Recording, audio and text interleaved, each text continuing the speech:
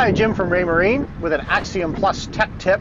A lot of boaters ask us about engine integration on their Axiom MFDs, but it's actually very simple to connect it up using NEMA 2000 technology. Let's take a look at what options we've got on this Axiom 9 Plus. So here on our Axiom 9 Plus display, we're looking at a dual engine setup. In this case, we've got port and starboard engines. You can see we've got some alternator data coming in, engine RPMs, oil pressure, oil temperature. Very, very easy to set up, and this data all comes through the NMEA 2000 network.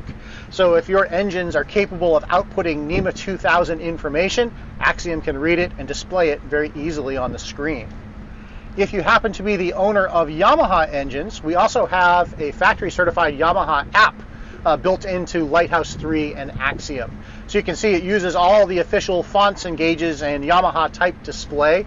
Again, this is a great capability especially if you're repowering a boat. If you're going with Yamaha engines and you're looking to put big MFDs in your helm, you can display your engine data right here in the Yamaha app instead of using a secondary display, and it gives you back a little bit of your helm space that you can use for other electronics. All of this information is available on all of the Axiom products in the family: Axiom, Axiom XL, and Axiom Pro. You can find out more about all these features on raymarine.com.